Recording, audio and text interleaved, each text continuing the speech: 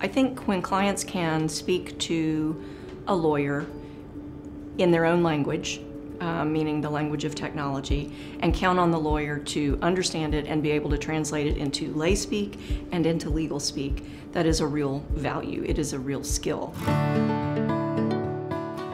My name is Mitzi Hill and I'm a partner here at Taylor English. I chiefly focus on data privacy and security. I'm a technology lawyer of about 28 years at this point. For me, the ideal client is probably the founder or the CFO or the COO at a small to medium-sized company. Someone who wants to understand how B2Bs are getting regulated, how smaller companies are getting regulated, and wants to get a solution in place that's right for their size of company. I'm truly interested in technology and what it does for us as consumers and in a society. Nobody here was focusing on data privacy and security, and it was something that was becoming increasingly important. And so the firm offered me the opportunity to come in and start doing this work on behalf of the firm and delivering that service to our clients. And I just thought that was an incredibly rich opportunity, and it has made me a better lawyer. I grew up in Alabama, deep south, and then went to the Midwest for law school. I started my career at a large law firm in Atlanta.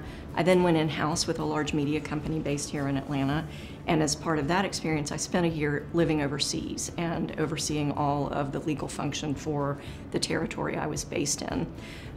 That ignited a love of travel in me, so that has kind of become my chief hobby as an adult. So I have always done things in the community, and one of the things I've done for the longest time is I'm actually part of the Decatur Arts Festival steering committee, and that's been a lot of fun. But my bigger commitment right now is that I'm part of the board of the ALS Association Georgia chapter.